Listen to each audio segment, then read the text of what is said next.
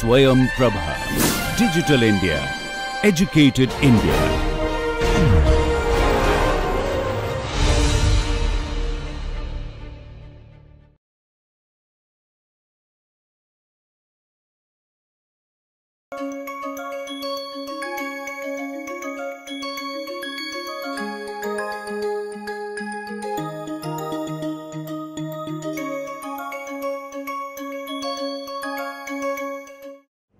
So as we started in the beginning of this discussion that there are a lot of changes happening and how to cope up with change is a scary process to begin with.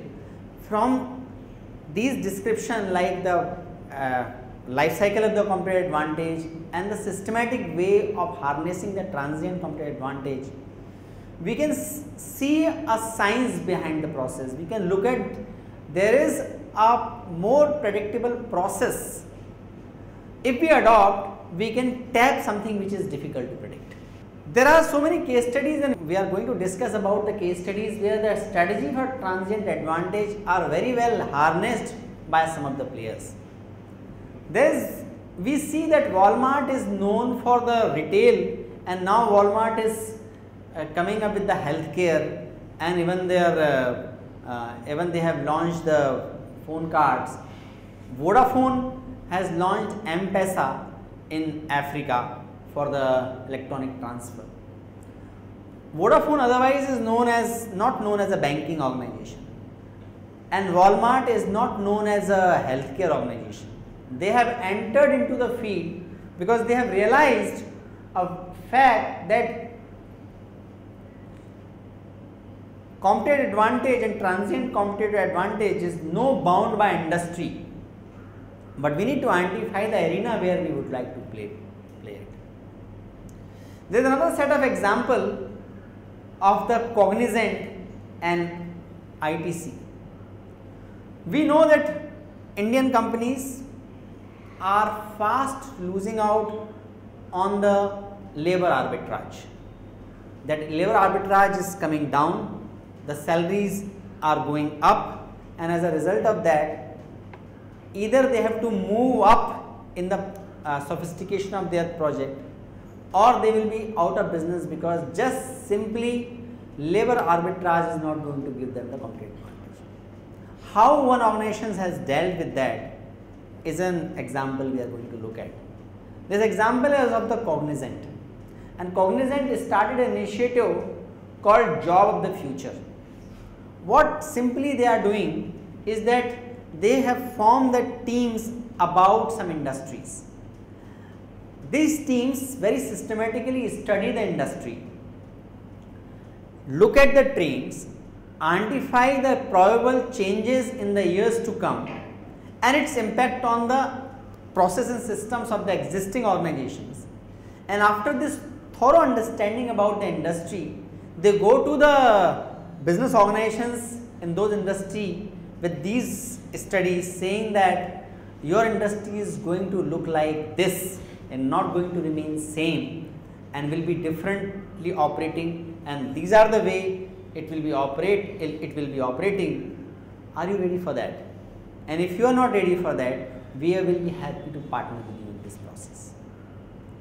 This is an amazing initiative, and as a result of that, they are able to build a competency across many industries and have won so many projects in different industries. There is one example of the identifying the themes, not being wedded with few processes which they are expert in.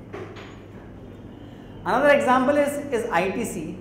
The full form of the ITC is the Indian Tobacco Company. First they drop the name of the full form and then they use the term ITC as the proper noun, not as an acronym.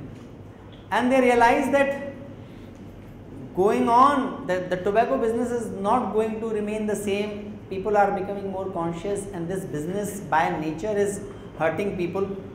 It is adversely affecting the health of the people.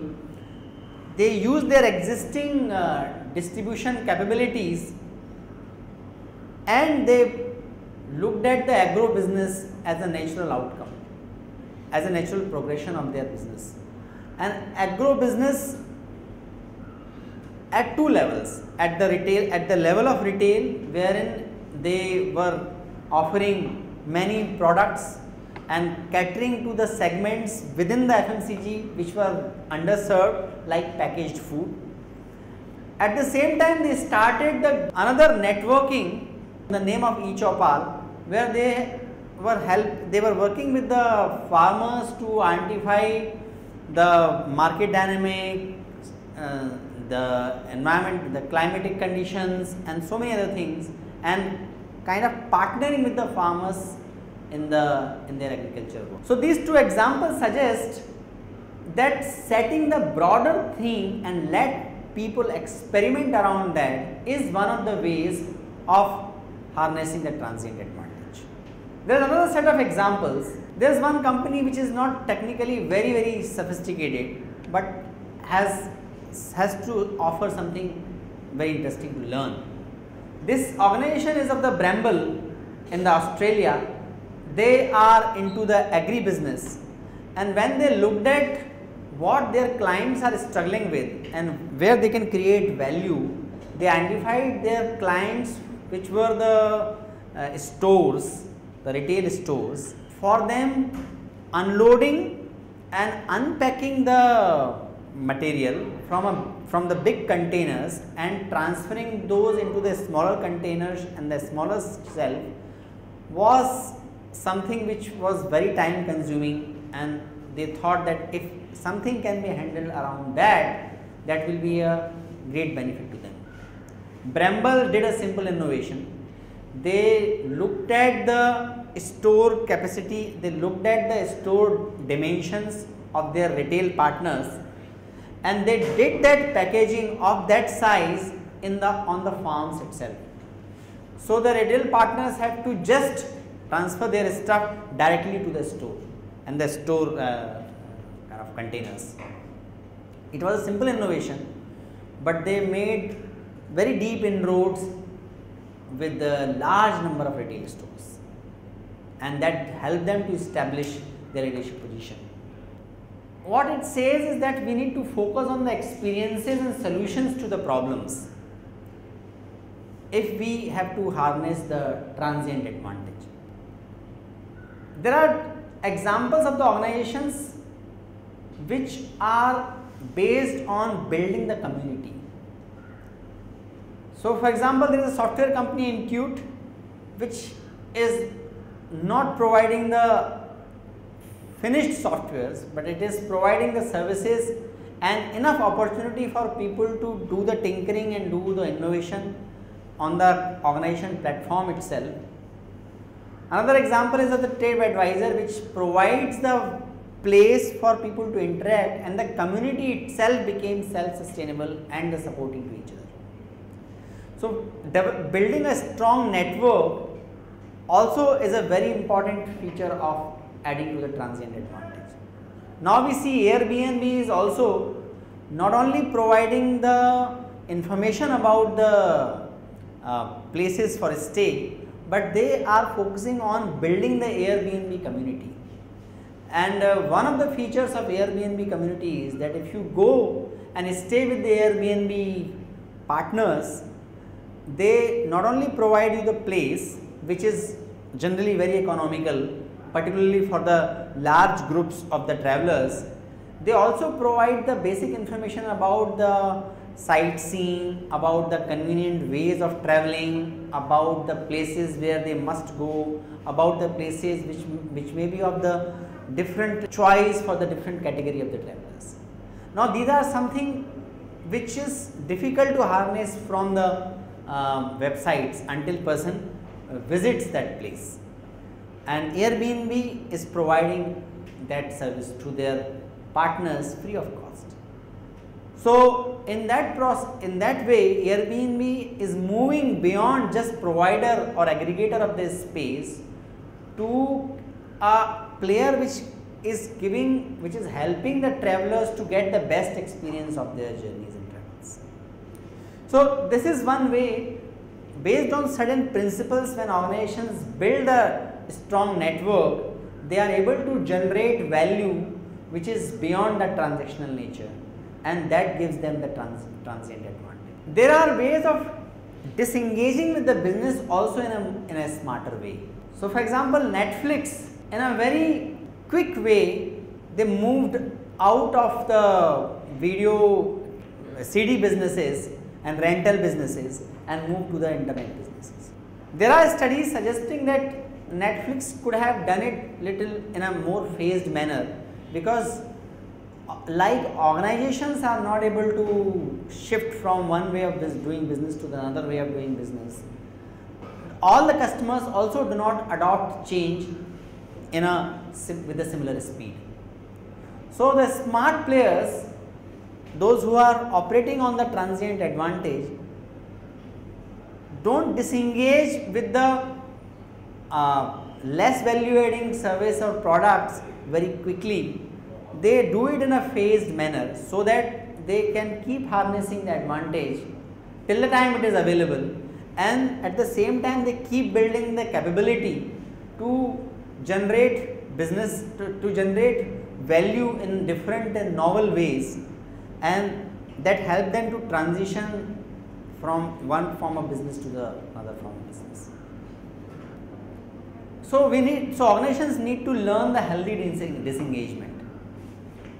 And another time tested way is not easy, but it is found to be the core of any organization which has not only survived but thrived in the transient advantage phase, are like examples of 3M and Wipro.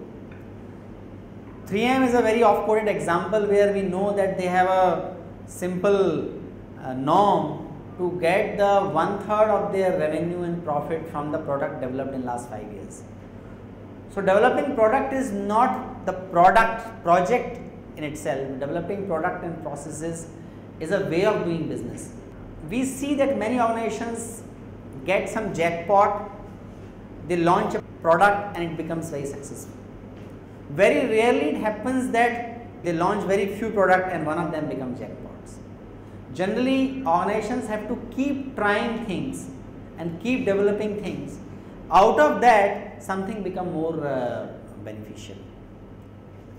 So, it is not one product becoming hot innovation or one innovation becoming highly value adding. Organizations have to operate on the funnel of the innovation, where innovation takes place at the various levels, at the product level, at the process level, at the business models level, and lot of conversations about the innovation happening, lot of initiatives are taken. Out of that, few initiatives become jackpot and they become very, very successful. That's how it works for an organization to be innovative in the real sense. So, systematic early innovation, iteration and learning has no substitute. An organization which is aiming at harnessing the transient advantage has to have a not innovation as initiative, but innovation as a system. There has to be a process for iteration and constant learning from those iterations. An organization like Wipro has a hierarchy not only for the marketing and the product, but they have a hierarchy for the ideation as well. There is a chief ideation officer and there are some ideation committees at different levels, which are the forums where people can submit their ideas about the innovative businesses and products, and the scanning happens at the different levels, and the most promising ideas in fact get the support of the organization to be started with. There are lot of spin-offs of these projects. Many new companies have started, and it is not surprising that if we look at in terms of the diaspora, how many business leaders have come out of Wipro, out of many software organizations. Wipro stands out in that, which has provided a large number of CEO to the industry comparing to any other peers in the IT industry in India. So, innovation is not a matter of the project, but it is a matter of culture and the process that requires a certain types of leadership which help in building the innovation process, which in turn results in the innovative products and services. So here I would like to give a different type of innovation and how it gives a greater profitability and productivity. Innovation can happen at different levels and it has differential impact on the profitability, and the time requirement is different in the different innovation. For example, there are disruptive innovations about new product, tailoring and development of the new product, application innovation, product innovation. The innovation can be in the process, innovation can be on the marketing, business model, or more structural innovations. So innovation is not only about developing a product but also involves process, marketing, business models. What this model suggests and what the study of the Moore suggests, which was published in the HBR in 2004, that the profitability, the investment is generally more in developing new products, whereas the profitability gained is much higher in the process and marketing innovation. If you look at the retail e-commerce revolution in India, it is less of about the offering new product and more about the process. It can be in many other industries where it is not the product per se, but the delivery model or the process or the marketing innovation create the highest value. So from lab to market to ecosystem means in 60s and 70s, major defining things, the focus was more on the technological innovation.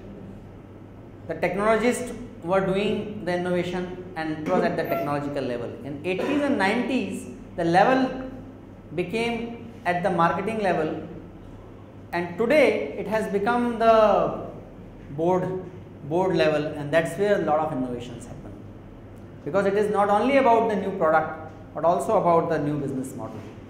And when we combine it, and this is like a 10-year-old or 15-year-old study, if we see today, it is actually again technology combined with marketing and boardroom, which is redefining the innovation space and the change space in the world. There is another important concept which we need to discuss in today's class is value innovation. Value innovation is another way of looking at the systematic way of bringing about the change process. Value innovation is based on a logic that innovation should not be focused on an internal strategy and resources, it should be focused on the customer's experience.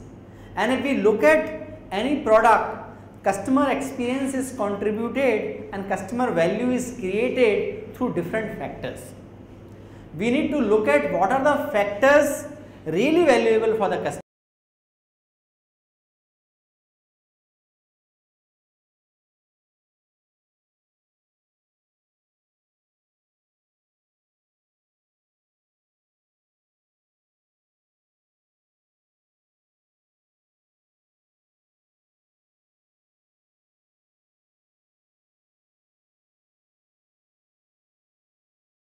Now, so they give these examples on how organizations can engage into the value innovation, which can become the driver for them a successful change. This one example is of a cosmetic industry. If we look at the body shop and if we look at the established cosmetic industry player, we'll see that their price, packaging, high technology cosmetic science, glamour image, natural ingredient and representation of the healthy living, they give different level of value. These two players give different level of value to these factors. So established cosmetic industry player and the leaders were giving more relative value to price, lot of value to packaging, lot of value to the high tech cosmetic science, and almost very small very less attention to the natural ingredients. When this industry was going through this process, Body Shop did not give, they give less attention to price, packaging, cosmetic and the glamour image, and then they give most attention to the natural ingredient. And that fits very well with the customer's value. It fit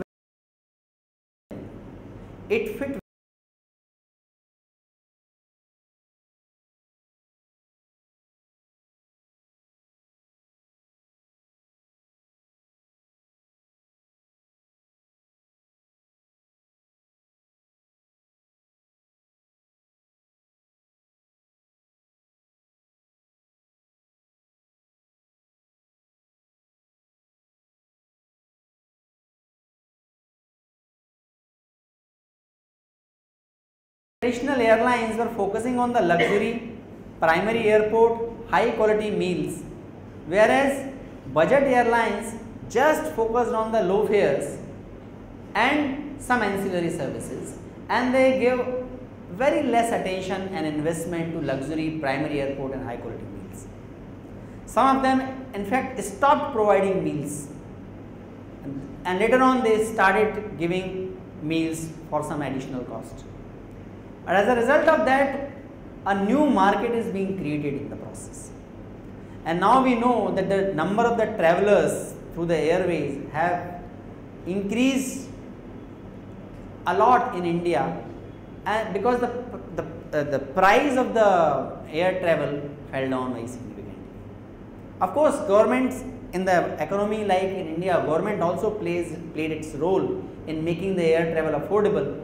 But we nonetheless discount what budget airlines have done in terms of the value creation for the group.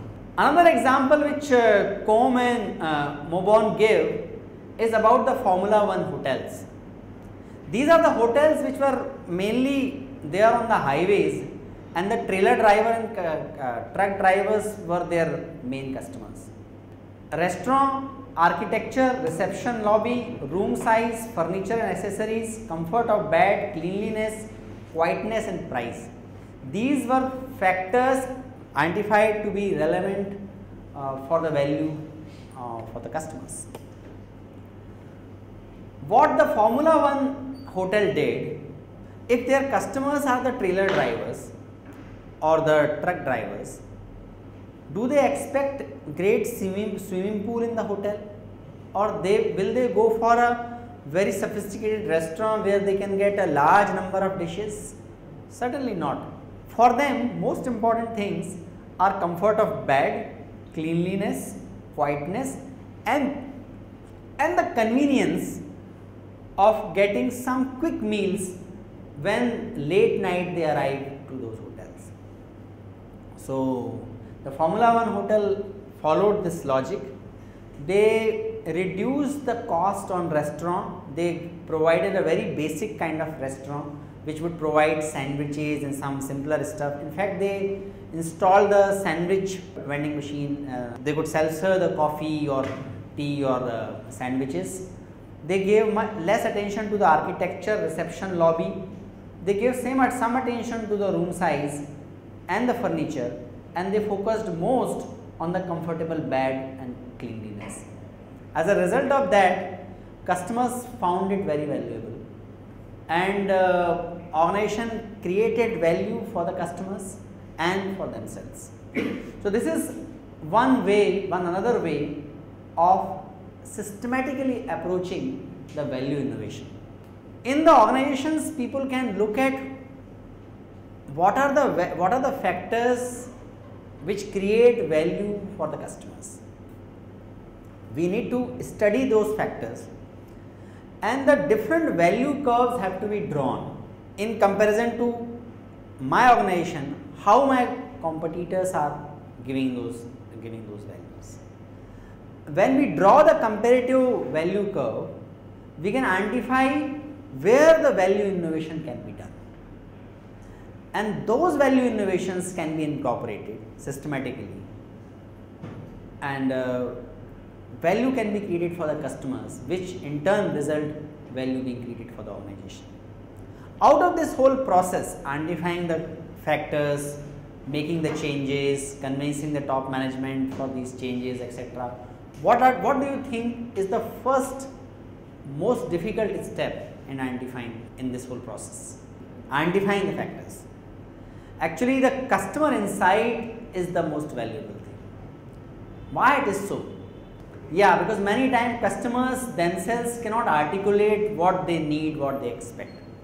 It requires a deep, intimate understanding of the customer on the part of the marketer to identify the real valuable factors. And once the valuable factors are identified, and once it is identified where we are going to focus upon, we can redraw the value curve.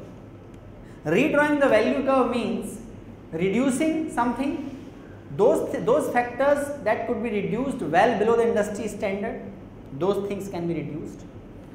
Something can be eliminated, the factors which should be eliminated that industry has taken for granted or not valuable anymore. Then we need to also create the factors that should be created that industry has never offered, and raising the factors that could be raised well above the industry standard. Identify value, create value and capture value. That is the essence of the Kim's and Mobon's framework of the value innovation.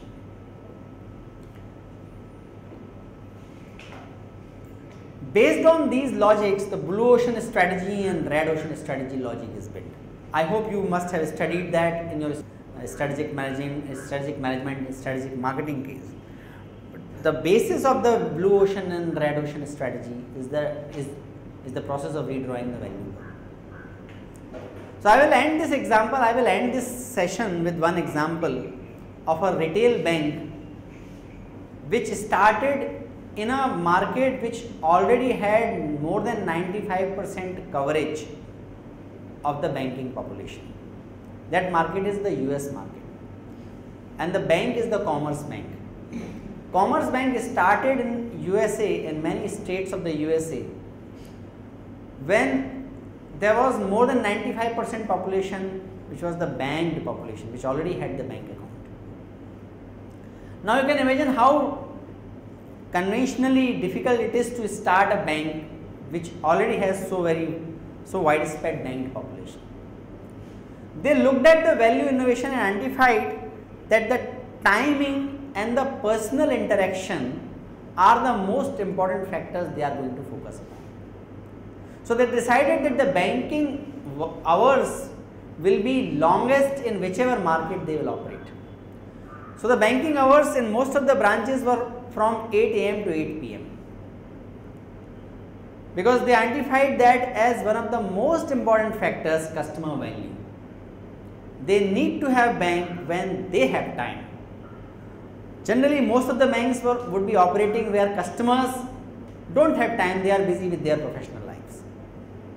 So this is factor number one, having a time duration which is longest in the whichever market they are operating. And the second thing was the humane service, the service with a smile. When you have these things as a factors of the value creation, naturally you may not get the most talented people available in the market. So they have identified some of the very innovative ways of attracting people to join the Commerce Bank. One of the interesting ways is that they have given the invitation cards to their employees to be given to anyone through whom they get the exceptional service.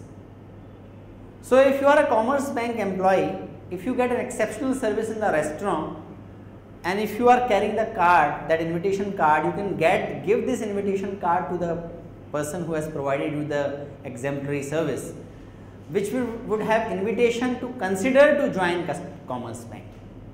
So this is one of the ways they have extended their talent pool. Secondly, if you have people who are willing, those who have the natural tendency to serve, smiling ways of providing service, and willingness to serve the longest hours possible, they may not be the most qualified people. They may not be the academically most talented people available in the market. So they were okay with that. To cope up to this challenge, they have made their products easiest in terms of explanation. They make a simple cards to be given to their employees, and with those simple cards, they were able to explain even the so-called complex products to their customers. If after the class you check the website of the Commerce Bank, the Commerce Bank website also is very simple and very simple to navigate. It doesn't throw the information about what all this banks offers. It simply asks what are you looking at, and accordingly it helps the customers to navigate. So the talent, the people who have natural tendency to serving with a smile for the longer hours, they may not be the academically most talented people, but they were helped by simple processes and the product descriptions. And invariably Commerce Bank operates, they give the worst return. They give the worst rate for the deposits, they give worst rate for the loans by a policy. But Commerce Bank is a success story, it is not a failure story. So this is another example where they focused on what is being valued by the customer, and they just focused on that. You must have studied a generic strategy in the strategic management course, and the generic strategy is cost leadership, differentiation and niche.